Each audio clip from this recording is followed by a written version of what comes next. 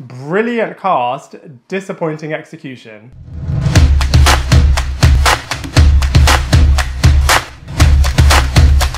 Hello everybody and welcome back to my channel, A Lifestyle Critic. I hope you are doing well. Now in this video we are going to be reviewing No Sudden Move, which is a 1950s period mob crime thriller drama movie which has an absolutely outstanding cast attached to this movie. The cast honestly are absolutely awesome in this movie. Unfortunately, the actual plot of this movie is really slow, really confusing, and just not that exciting, energetic, or that engaging. I mean, it's directed by Steven Soderbergh, who did a really good job, and he also had a brilliant ensemble across all of the Ocean's movies. However, in this film, he just didn't really do that great of a job, as the plot is just really weak, and I'm going to be breaking it all down for you in this movie review.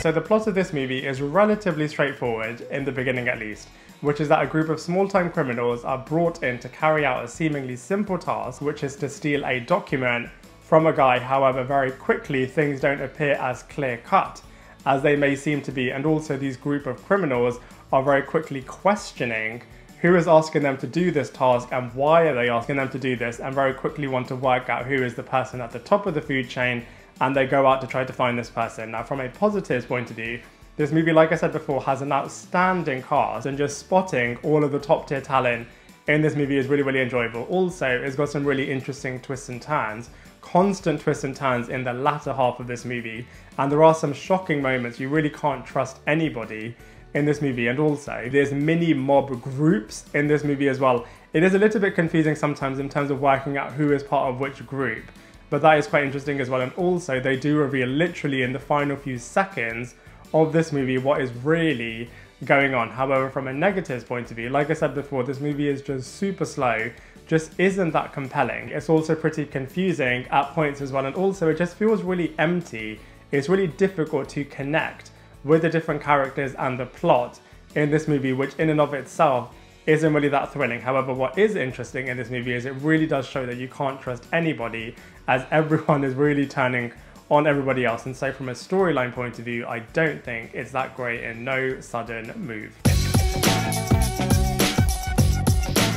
So the cast and characters in No Sudden Move really is its strong point, as it's got such brilliant cast members in this movie. So let's go through them one by one. So first up we have Cheadle, who is definitely the main character in this movie, and incidentally, he was also in all three of the Ocean's franchise movies by Steven Soderbergh, and he does a really good job in terms of leading this movie and the audience really being with this character. Next up we have Benicio del Toro, who is also on the same level as the Cheadle character in terms of being one of the very mini mob groups. Next up we have Kieran, who is playing a very similar character to all of the other characters, incidentally, that he's played across his acting portfolio. You can literally lift and shift some of the other characters and it is exactly the same kind of portrayal. Next up we have Fraser, who is the next level up within the mob groups than Benicio del Toro's character, Cheadle's character, and Kieran Culkin's character as well. It's really nice to see Fraser in another big movie, as obviously he was a massive actor back in the day when he was leading the Mummy franchise.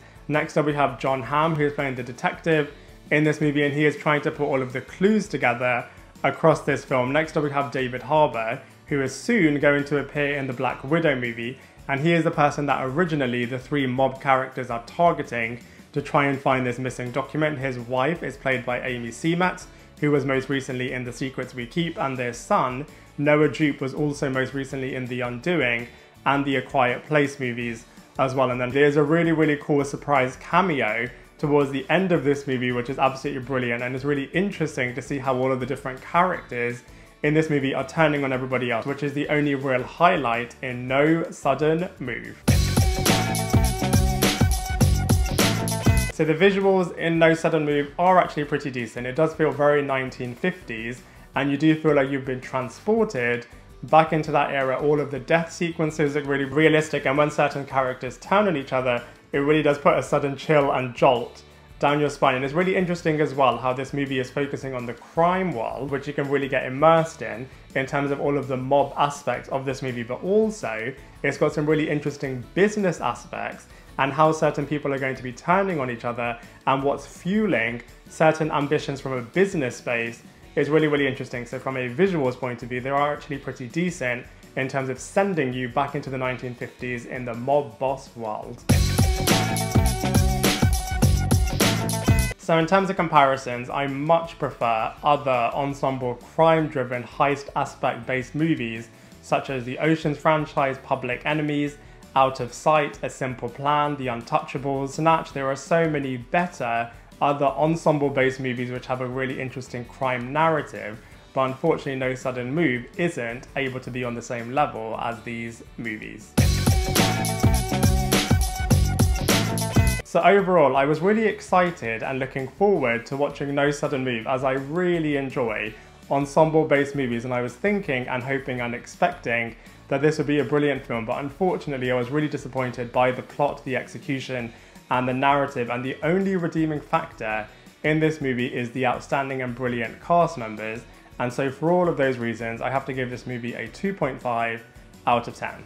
I'd love to hear what you think, so please let me know in the comment section below. Otherwise, I look forward to seeing you in my next video.